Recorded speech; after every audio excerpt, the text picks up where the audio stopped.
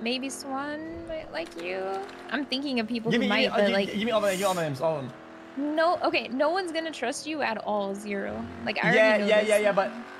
Okay, so there's Maxine. You keep forgetting it, who I am. Come on now. What am I have an idea. Well, I don't know I can convince him of anything. Okay, alright. I listen, all I know a little bit about you... Okay. I'm busy, hold on. So... Alright, what listen, about... the reality is, okay, is that... The truth is that... some of these guys, okay? All of them, including you, they were all sold on a false reality, on a mirage, right? Of things that aren't real, right? Which is that this is gonna all pay out, right? If I get somebody, I can explain to them, right, that they're being exploited, and it was by design, because I made it that way. You know what I'm saying? Right. So if I can tell them, yo, bruh, like, yo, listen, you can either slowly die out of this and get nothing, or you can complete the actual heist. Okay. And the actual heist is to steal from everybody in the intern house? Yeah. Alright. But somebody's gotta complete it though. Okay. Well, we need to find the leak though. Okay, like find the weakest link. Yeah, but got it. I need to know if this is worth it. What do they have in the house? Four washing machines. They have a workbench.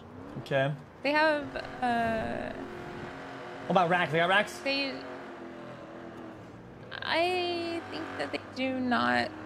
No racks? Maybe one rack, maybe one. I don't think so though. I'm trying to remember. They just started getting racks when they kicked me out. So they're poor, are you saying? Yeah, for the most part, yeah. So that, I mean, that's not even worth it then. Then at that point, I should start developing that relationship without telling him to rob the whole place. Yeah, exactly. And then wait it out. Oh. Until it's because they're too poor. It's not worth it. I mean, I know Dragon's got a lot, but I mean, he probably has it in his pockets or in his apartment or something like that, right? He has like 80K in his bank. That's nothing. There's the only way he's only got 80K. This guy, all he does is like, he does Senny all day. It's because he gives all the materials to the company and nobody actually makes anything, you know? What a fucking moron. I mean, they feel like they're a part of he was my moron though. Yeah? He was your moron? I mean, he can get bent for real. I hope he fucking chokes on. Wow. Keep going. Yeah, come on. I told Cammy that she said she wanted to like throw a grenade at him or put a grenade on him or something. A what? A grenade? Oh yeah, M80. Put a fucking M80 grenade. I told her that I wanted to put a grenade in his mouth and then take out the pin. Yep. Make him eat it. Yep. That sounds reasonable. I hate this guy. But like, go to the Yeah. Just keep going north. There's a guy we haven't seen in a long time. I want to go see him. Okay. Blow I fucking hate this guy. Like literally, what a fucking little bitch for real.